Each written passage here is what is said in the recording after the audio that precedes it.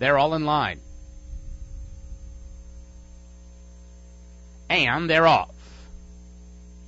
Unfair came out well, and there goes Bourbon Knight from mid-pack, and she's showing speed today. Big Shadow, the extreme outside, and Clever Dame. These four line up on the front end as they make their way past the stands for the first time. Give Me a Smooch just behind them, fifth, and she's only 3.5 lengths off the lead. Then it's With Essence. Miss Malakia has 9 lengths to make up. Demure moves up by her from the outside, then Triggerfish Lane, and Casa Blanca Babe at the tail of the field as they make their way into the clubhouse turn, and the fillies and mares strung out over about a dozen lengths behind a solid opening quarter of 22-4, and a contested battle on the front end. Unfair just along the inside, and Clever Dame. These two continue to go at it, and they're well clear of Bourbon Knight, who sits 5 lengths off the pace in third. Big Shadows up on the outside, then Give Me a Smooch. A break of 3. We come back With Essence, joined by Demure from the extreme outside. They are mid-pack and 8 lengths off the pace. The half mile was 46-2. Unfair and Clever Dame. Unfair just the leader right now. It's Unfair 3 parts of a length. Clever Dame maybe losing a little bit of ground as Bourbon Knight starts to get closer. Here's Bourbon Knight going to be 3 wide into the turn.